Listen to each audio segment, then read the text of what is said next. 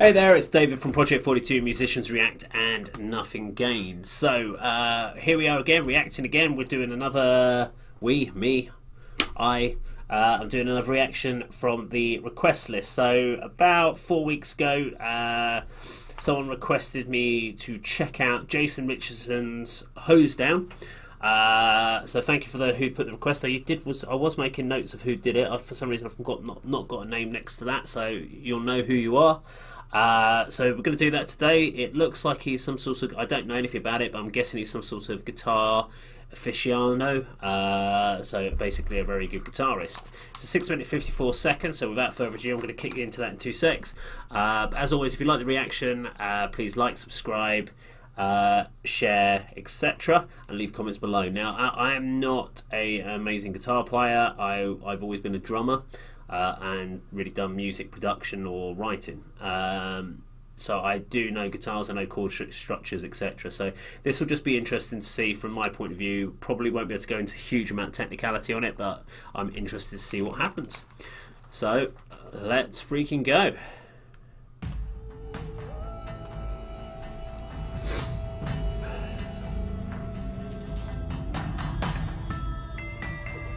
I can understand why they have to have the guitar quite high when they're playing these fast parts. It's harder to play that lower down.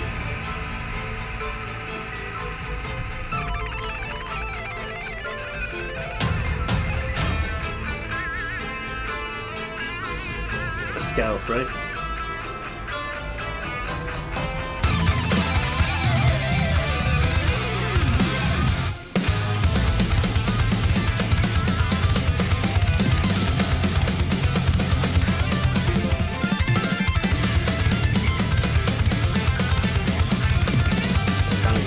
Power metal, Dream Theatre, power, Dragon Force style, that sort of style of range.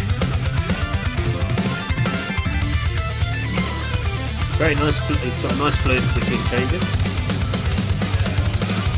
Nice flow. Well choked back.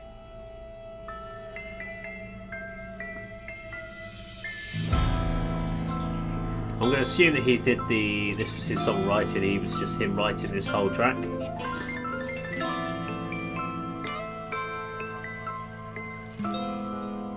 It's quite difficult to write sort of songs like this because you have to think the whole thing into a long piece of work. All of which are telling stories. Was that an 8 string? Oh, 7 string.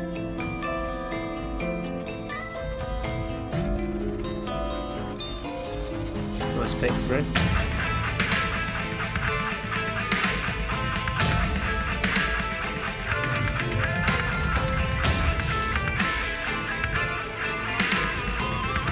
What I loved about this is that they're basically just playing along with it. They're not actually recording it. You can see there's no mics on there. There's no switching between effects. So I don't see the point of putting the cable into the guitar.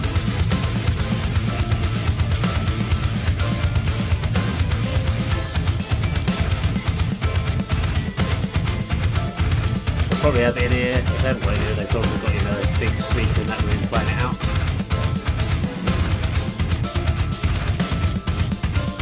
Nice, yeah, I like the tripling up there.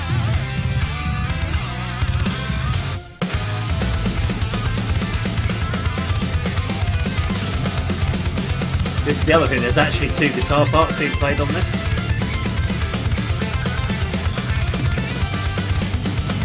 There is no way on earth that what you're hearing in your headphones is done by one guitar.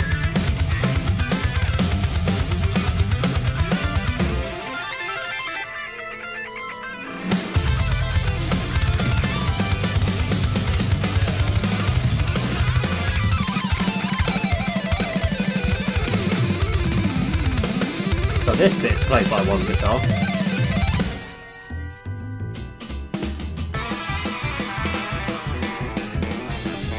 Okay, that's an interesting change up. They're playing with some manners. Very different. Wasn't expecting this.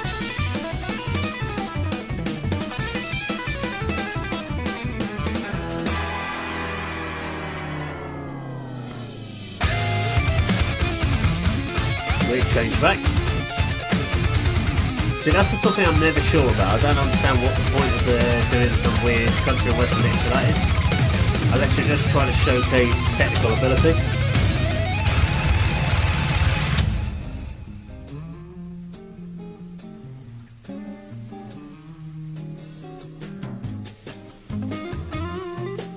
Okay, so we're going now jazz.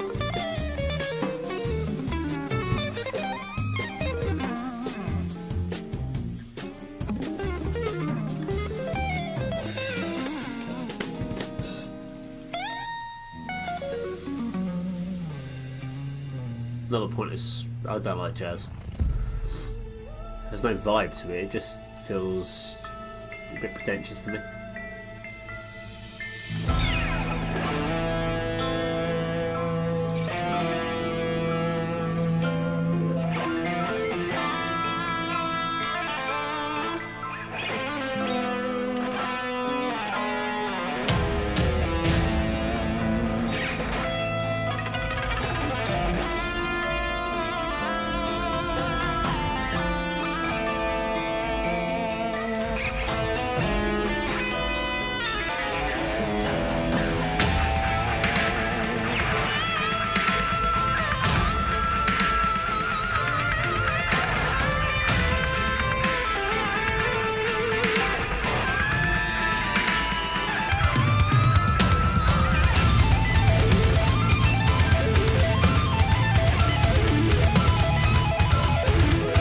Quite like how it's like getting chuggy as hell.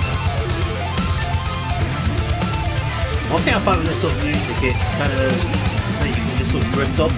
It's like a minute ago I just sort of started to drift off in my own little world and listening to it.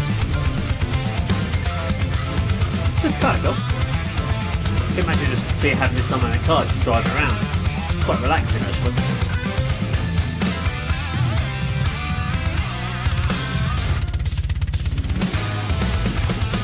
Nice little double kicks there.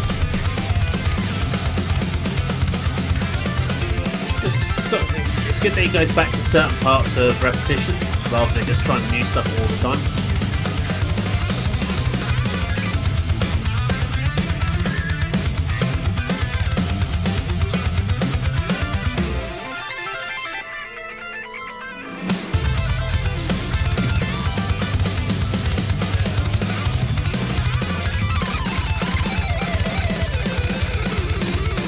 Nice.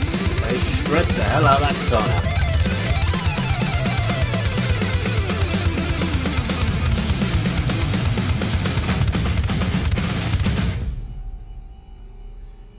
Okay.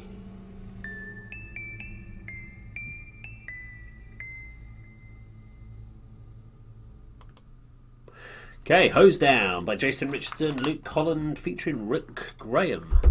Okay, first thing I'm going to say, I'm not a huge fan of instrumentalist albums. I know lots of people like Steve Vai, Joe Satriani, Jason Richardson, Marty Freeman did one.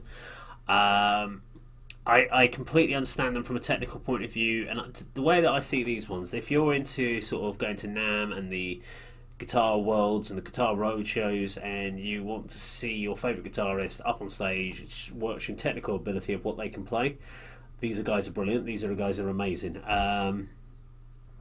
For me, I'm looking for a 3-4 minute song. I'm looking for a story. I like vocals. I like the breaks. I do like a little bit of repetition, i.e. the choruses. So I find these ones a bit more difficult to kind of keep my attention. So I couldn't tell you how that song went, because there's no real hook for me. There's no parts so you can't really hum along to it. But to watch it from a technical ability alone, that was amazing.